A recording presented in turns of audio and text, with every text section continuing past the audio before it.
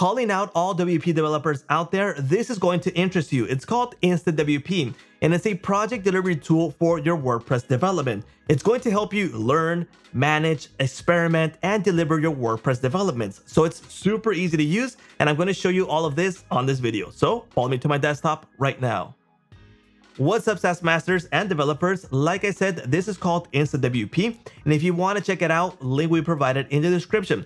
Now, one of the things that I like about InstaWP that it's super easy to use, that even us that are non-developers can actually use this. And if you are a developer, it can get as complex as you would like. So it has all the bells and whistles that you're going to need for experimenting, delivering, managing, etc., all from InstaWP. Now, let me go jump over to my dashboard, and this is InstaWP. Now, in this case, I have 3 sites that I am working on. And what I want to do is show you how easy it is to launch one of these test sites and how complex it can get when you need to start experimenting and checking this out. So let's go ahead and launch a new site really quickly. So in this case, I have several options. I can start from scratch, a template, or a store. So if you're a developer, you probably want to create a template with your plugins that you have available already, or all the changes that you need to have ready when you want to launch this. So you don't have to start from scratch every single time or trying to clone somewhere else's site. It's super easy to do it here in InstaWP. So in this case, I'm going to keep it simple. I'm just going to keep it like this. This is the WordPress version that I want to use, the PHP version, and launch US. Site name, I'm just going to say test 2222. Okay, and this is not going to be a reserved site, so that means that it will be deleted later on. And it's going to start the installation process, and that's how easy it is to launch a WordPress site. Now, if you have everything ready to go with your testing, with your plugins in your template, then it's going to be super easy to get started. Now, once you want to get into the complex features of InstaWP, that is going to be also super easy. This is easier than any BPS manager that I've seen out there, even share hosting, etc. It's way easier to do it from here. So the site is ready. So I can go into my database, I can go to code editor, view logs, etc., or my magic login just to go log in really quickly. But I'm not going to use the site for now. I'm going to use one of the ones that I have already. So when I click on more actions, you're going to see that there's several options available.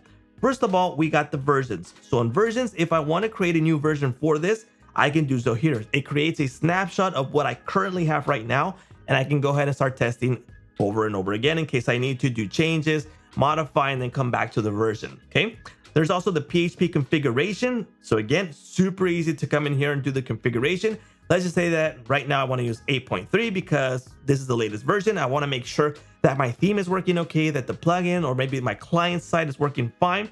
Then I can go ahead and tweak all of this, save it, and do my testing. Okay, let me go back. Then I have the view credentials. So if I want to log into the specific site, here's the username and password, super easy, or I can use a magic link. Then I have the migrate v3. So that means that I can migrate the website. So if you need to migrate to a live site, to your client site, etc., you can do it from here. You can use an existing live site or create a new live site, all from inside of here. Next, we have the commands. So if you need to launch some commands here, that's how easy it is. Like I said, if you want to use this on cPanel, if you want to do this on server avatar, if you want to do this on Plesk, etc., you have to go to a bunch of settings just to get to there. So this is super easy to do it here.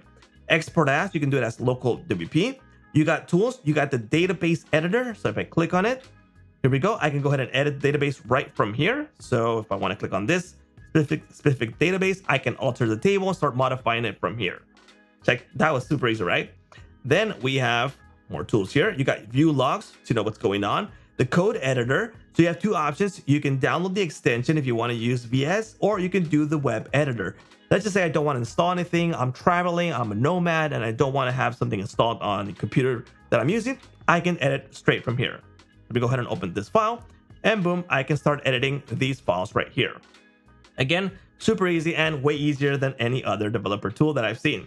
So let's see more tools. You got your protect site if you want to protect it, the site usage stats, and install plugins right from here. You got deployments. If you want to install some Git deployments, you can do it from here. Again, that's pretty cool that we have that there. Next, we have a clone. Obviously, that's straightforward.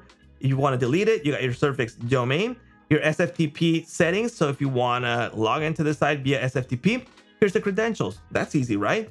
If you want to use SSH, if you want to enable that, boom, you can use it from here and add the SSH key. Super easy, right? Let's go back. Next we have is map domain. If you want to map this domain, you can do so through here, point it to CNAME, etc. by mapping it through here by using InstaWP's system. It's super easy to use. Now, if you need to view the site, just go ahead and click on this right here. And here's the site. And if I need to log in, I can go ahead and use the credentials or use the magic link. So here's the auto login. Go ahead and log in. You don't need to go put in your credentials, just do it from here. So once everything is ready to go and you like how it looks, go ahead and migrate it. It's as easy as that. You can learn, you can test, you can beta test, you can make sure that everything is working fine before you actually send this into a live site. So if you are a theme developer, if you're a plugin developer, if you're a website developer, this is going to be a great tool. Now, I can't emphasize how easy this is because I've used several other tools like Plesk, Server Avatar, cPanel, and this way makes things super easier. Now, if time is essential for you, this is a great tool to use for your development needs. So like I said, if you have templates that you need to build with your plugins and everything you need to build in, you can do it from here. If you need to do connections, hosting, your WAS, and your settings, all from here, you can go ahead and manage everything that you need to do here in InstaWP. But there you go. If you want to check it out, link will be provided in the description. And that's a wrap for InstaWP.